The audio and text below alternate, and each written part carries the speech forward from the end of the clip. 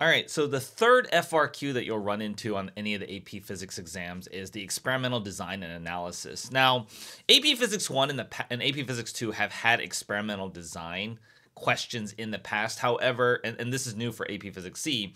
However, I think there's a bit of difference in the way they're structuring the experimental design. It used to be quite a bit more open-ended on the experimental design, but it feels a bit more structured in terms of the question and expectations. Like, for example, they'll give you the equipment that you have available for you, so it's a little bit more constrained on what you're going to do, and it's a little bit less emphasis on the actual experiment design, a lot more emphasis on the analysis, it feels like, at least. So it's kind of split into two parts. The first part is where you're going to design a lab, short lab, not as extensive, I think, with the constrained equation. So there's really two parts. So that's the design portion of the lab question. So then that's where you have to develop a method by which you are going to measure quantities. And you always got to think, when you're doing an experimental design, you got to vary one quantity and observe the response in that quantity. And then they're generally going to want to show you, you're going to need to describe how to linearize the graph to extract some information from there. Okay, and then the second part is they're going to switch. So it's not your design. It's like they're going to give you an experimental setup that someone is doing, and then you are going to do the analysis of that. Okay, so like I said, it's similar, but you'll see like it's a bit different. It's less points. It used to be 12 points, now it's 10 points, and the suggested time I think is pretty unsimilar. So let's take a look at like this first question here. This example question from the College Board. So a group of students given a cylindrical container half filled with a liquid of unknown density rho. So this is a fluids question. Students have access to an additional container. So they're telling you what you have access to. An additional container with more of the same liquid, meter sticks, and pressure sensor. You don't have a scale. So this is kind of new. They're starting to restrict you on the kinds of things that you have access to. Like, so you can't, it's not so open-ended. Students are asked to take measurements to create a graph that can be used to determine the density of the liquid. Okay, describe an experimental procedure the students could use to collect the data needed to determine the density of the liquid. Include any steps necessary to reduce experimental uncertainty.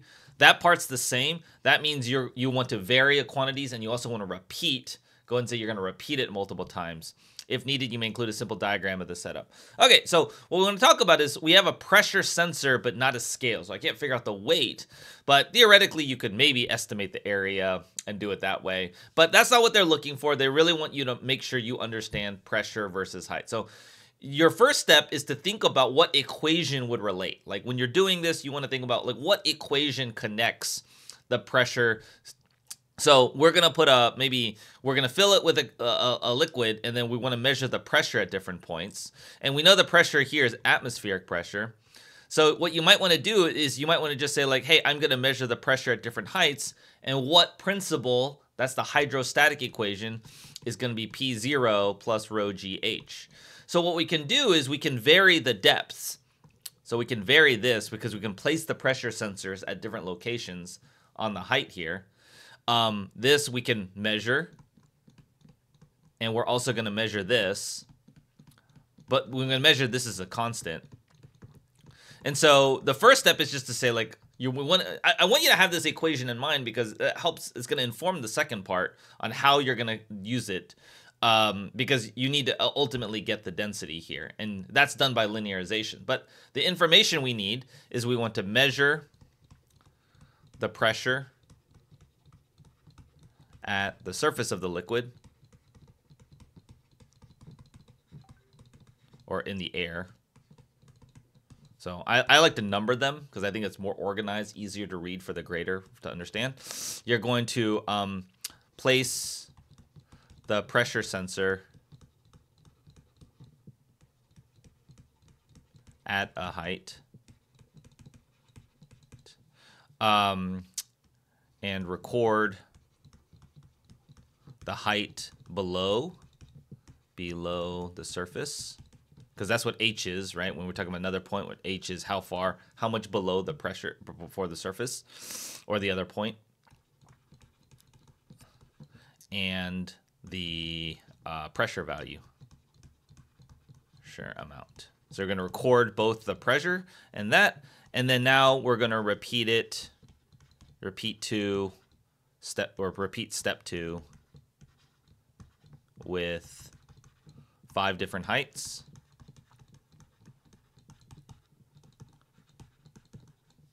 And you could also say repeat each measurement, repeat each height measurement, height and pressure measurement.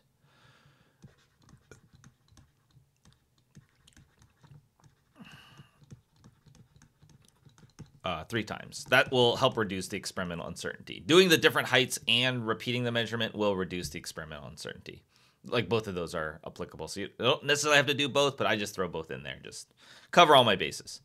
Describe how the data collected in part A could be plotted to create a linear graph. Okay. So when you're doing a linear graph, you're always trying to either match it to y equals mx plus b or y equals mx if there's no y-intercept. So in your equation here, one thing you have to note is that, like, x has to be x and y both need to be varying quantities. They need to be quantities that are changing in the experiment. Like, you're gonna get columns of data, and like they're both gonna be changing, right? Whatever that happens to be. M and b, the y-intercept have to be constants when you do this.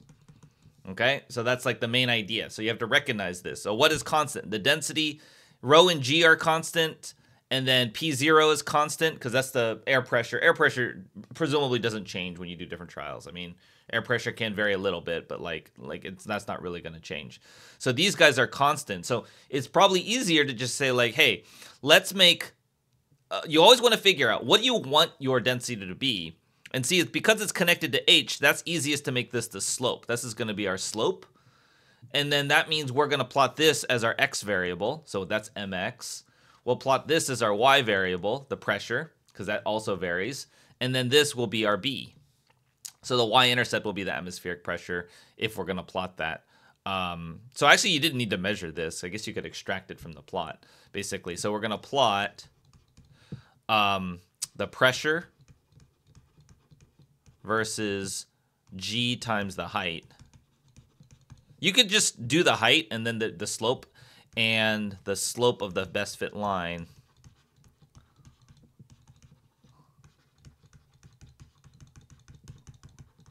will equal the density. So that's the two parts for the experimental design portion, right? So now we're going to actually do some analysis. So this is just making sure you can design an experiment and things like that. So now we're going to go into these. We're going to they give you an experiment. They give you a setup. Like, this is different from the other parts, right? So this is separate and contained, and they're just giving you an experimental setup. So the students make a small hole in the side of the cylinder and measure the speed v at which the water exits the hole. The students plug the first hole, make another one at a different height, and repeat this procedure. So we're varying this height here, and we're measuring the velocity, the speed at which it comes out. Okay, so now this is not hydrostatic pressure anymore. This is dynamics because the fluid is moving, right? So this is Bernoulli's, is the principle you're thinking about. Students correctly determine, so this is, we haven't gotten to the question, they're just sort of giving you the setup. So let me put this over here so we can read through. Students correctly determine the relationship between h and v. So now they didn't ask you to derive it, they're just giving you the velocity is equal to square root of 2gh. And the students create a graph with v squared. So this is very common now, is they're constraining it more. There used to be like, they could just say like, what do you plot? And sometimes they will still ask you to plot, but sometimes they will also constrain it and say like, hey, if the vertical axis is v squared, what can be the horizontal axis, where the slope can be used to calculate an experimental value for, in this case, acceleration due to gravity. So we look at our equation. You may have to derive this equation or it may be given to you, but in this case, v squared equals 2gh. And again, this looks like y equals mx, right? So you want to identify, well, the vertical axis, this is our y variable, all right, because that's the vertical axis.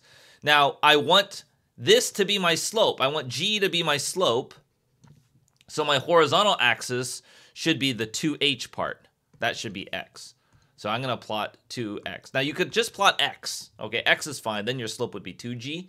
I prefer to just try to make the slope to just minimize the amount of work and just say the slope is the exact value. But sorry, not 2x, 2h is what I should say. But your x variable is going to be 2h, right? So that is the y equals mx. That's the linearization like there. Okay, and then on the grid, we want to get that data and put it in there. Now, one of the advantages now is that because it's on digital testing, you can use Desmos, right, to help you plot some of this stuff, right? So I will pull up a Desmos that's equivalent if you just want help to calculate some of these things. Let me show you how I can calculate this if you wanted to just get the table of values, because that's the most important thing, is you can put in the table of values. So the x variable is going to be 0. This is the height, 0.2, 0.15, 0.1, 0.05. And then the y variable, let's just say 2.2, 2.0, 1.8, 1.4, 1.1. Oh, this should be 1.4. And then what you can do on this is you can just say like, oh, well, I want to double the h, right? So you do x underscore 1 and then times 2. And that'll give you those values. And then you want to square the speed. So when the y1 exponent squared like that, and then that will give you your table of values. And so you can, for the sake of this, I'm going to put it over here just so then we can have this plot. So this is going to be our x variable. This is going to be our y variable because that's the v squared. And so now we can look at our axes. They already gave you the v squared and the axes. So here you just want to make this equal to 2h, and the parentheses are in meters. So this is saying the axes, and you want to label the units here. Now we want to go from 0 to 0.5. So each 0.1, 0.2, 0.3, 0.4, 0.5. You want to use at least half the graph, okay, when you're doing this. Don't try to cram it all into here. You want to be able to look at it so that you can draw a line and calculate a slope that's pretty accurate. Okay, this is our x, so it's going to be 0.5, 4.84. So for each of these must be 1, 2, 3, 4, 5. Each of these has to be 0.2, right? This is 4.2, 4.4, 4.6, 4.8, right? So this is 4.84, 2, 4, 6, 8, 8, 4 is probably right around there. And then 0.4, and then 4, and then 0.3, and then 3.2. This is 4, so about there. 0.2, and then 1.96. So that's just 1.8, 1.9 is here, 1.96 probably right about there. And then 0.1 and then 1.21, which is probably right like there. And so now we want to draw a straight line. And so you all have paper, so you want to use a ruler. And I will modify mine a little bit because a little bit easier if I actually. So, but you just do your best idea. It's easier if you have a ruler to do this.